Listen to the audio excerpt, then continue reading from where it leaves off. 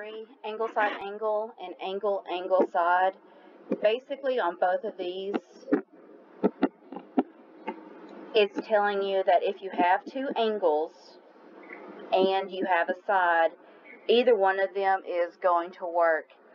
Now, angle, side, angle, the side is directly between the two angles that you know, or you could have two angles in a row and then a side after the second angle.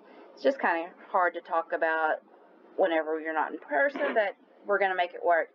So we can have a side angle side, which is what we did in K1.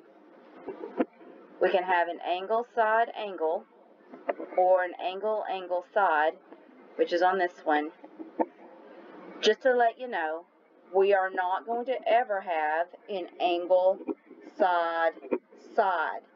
We do not ever have an angle side side because we do not like to have bad words in high school, okay?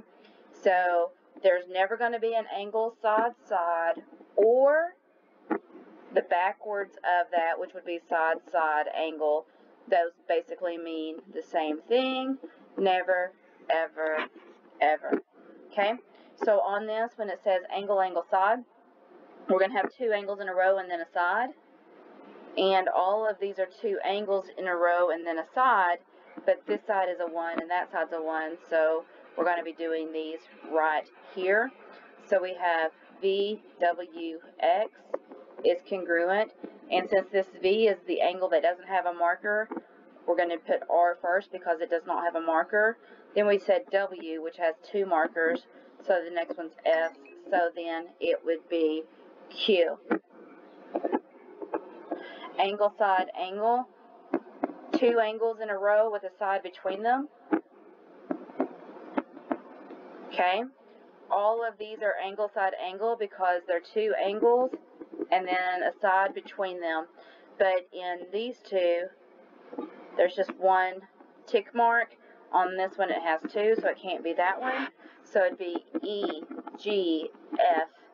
And since I used E first, doesn't have an angle marker, so that's going to be R, G would be S, and then T.